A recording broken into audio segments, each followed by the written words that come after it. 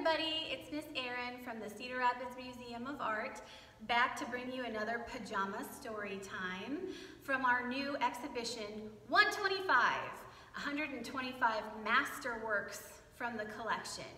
Now, the master that I picked for today's inspiration is a guy named Wassily Kandinsky, and he's pretty well known for painting lots of brightly colored circles, among other things.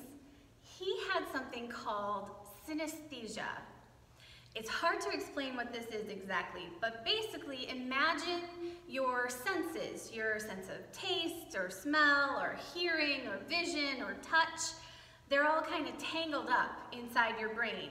So if you hear a piece of music, for example, like Kandinsky would have, you can close your eyes and see pictures from the music.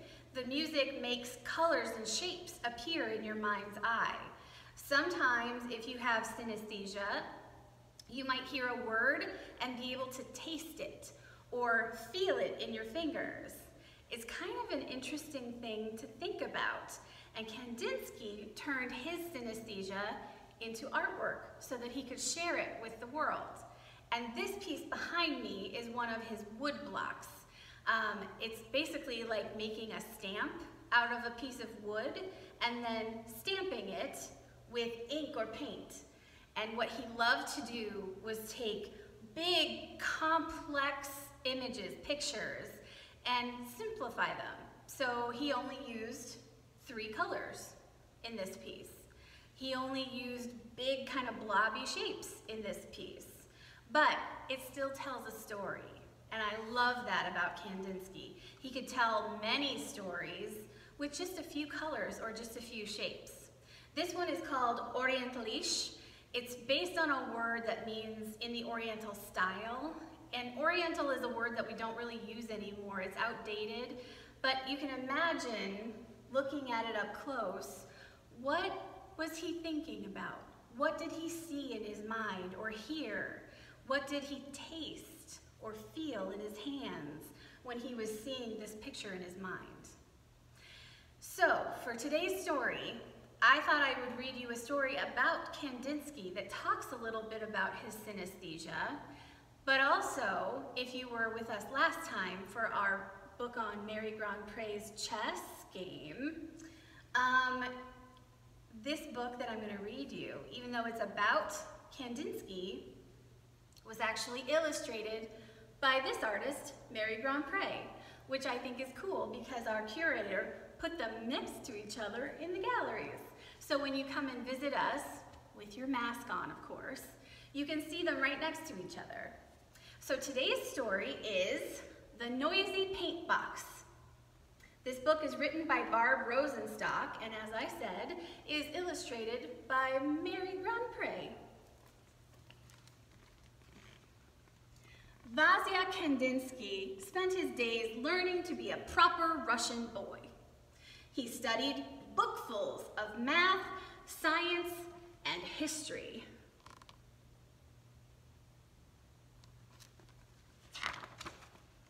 He practiced piano scales to the marching click of the metronome.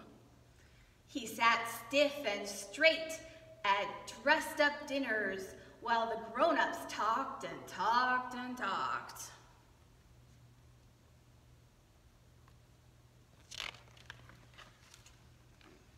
Vasya's well-off world was perfectly polite until the day his aunt gave him a small wooden paint box. "Every proper Russian boy should appreciate art," said Auntie. She showed Vasya the correct way to mix colors on the paint box palette. I bet if you have paints at school, your paint box is not made out of wood. I bet it's plastic. But it works kind of the same way. Vasya mixed red with yellow, then he mixed red with blue. As the colors changed, Vasya heard a whisper, a hiss, louder, hiss, then louder still, hiss. colors together and heard anything? It's very interesting. What's that sound? Asked Vasya. I don't hear a thing, said Auntie. Vasya listened as his brush stirred and swished. The swirling colors trilled like an orchestra tuning up for a magical symphony. Mama, Papa, called Vasya. What a noisy paint box. Silly Vasya, said Papa. Stop being foolish, said Mama. But do you see how it looks like there's music coming out of his paint box? Swirling colors is turning into music. But his parents apparently don't hear it. Vasya painted the sounds of the colors. He spun bright lemon circle onto the canvas. It clinked like the highest notes on the keyboard. He brushed a powerful navy rectangle that vibrated deeply like the lowest cello strings. He tossed up a jagged swash of blaring crimson and added cheerful dots of burbling green, clanging orange, and tinkling violet. Vasya painted and painted until the colors went quiet. That does sound very, very noisy, doesn't it? Look what I made, shouted Vasya. Is it a house? Asked Auntie. Is it a flower? Asked Mama. What's it supposed to be? Asked Papa. It's music, said Vasya, waltzing his painting around the house. Calm down, said Mama. Do some math, said Papa. Heavens, said Auntie, this boy needs a proper art class. So Vasya went to art class and learned to draw houses and flowers, just like everyone else.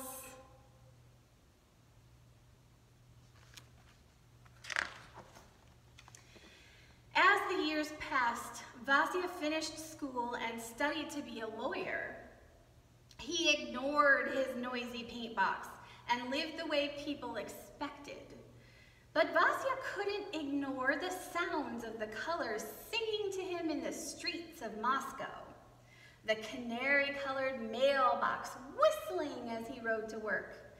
The scarlet sunset haze ringing above the ancient Kremlin walls. An ivory chorus of snowflakes scattered on the sable collar of his overcoat.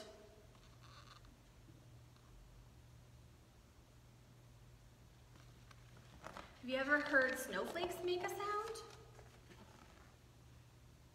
One evening, suitably steamed and starched, Vasya attended the opera.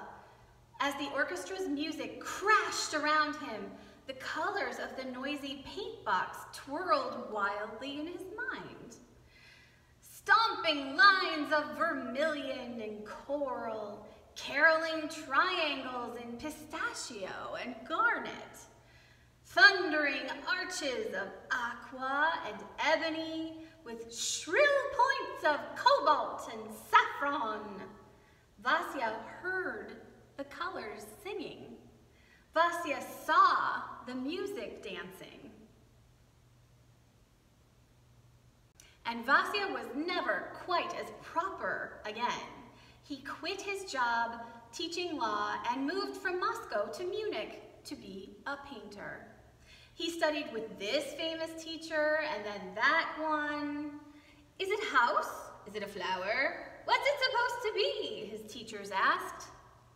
Vasya wanted to paint the colors he heard, but maybe the famous teachers knew best. Once again, Vasya put houses and flowers, animals and people into his paintings, just like everyone expected. The teachers were happy. Vasya was not.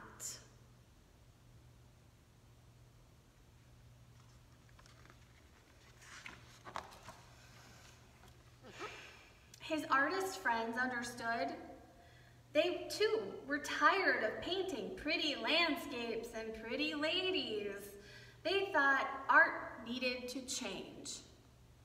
Art should make you feel, Wassily told them, like music. Exactly, his friends said, but none of them knew how to paint feelings. Until the day Wassily grew brave enough and invited the world to see the paintings roaring from his noisy paint box.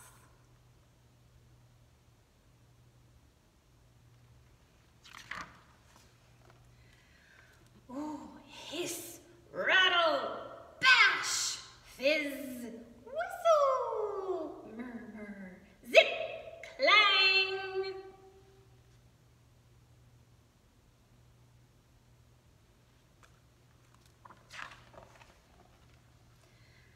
Snapping cerulean points, crunching cinnamon squares, whispering charcoal lines. Wassily named these paintings after the music he loved: improvisation, composition, accompaniment, fugue, movement, and simply 3 sounds. With his noisy paint box, Wassily Kandinsky created something entirely new: abstract art.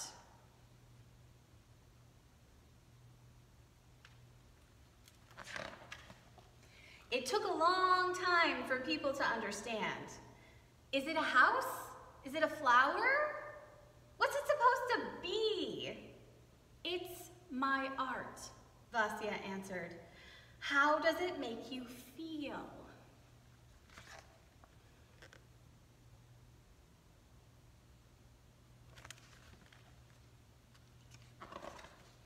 In the back of this book, if you get a chance to look at it on your own, they have some of Wassyly's pieces as you would see them in real life, and they are spectacular. But it's kind of fun to find the music that they go with and listen to it as you look at the pieces he painted, and see if you can figure out how he was seeing what he was hearing. If you joined us for Family Fun Day last month in November, we did an abstract art making project. So if you want to try that on your own, please watch those videos and try some abstract art for yourself. It's actually really fun. And then you can share the pictures or videos of your artwork with us at the museum. Thanks everyone. See you next time.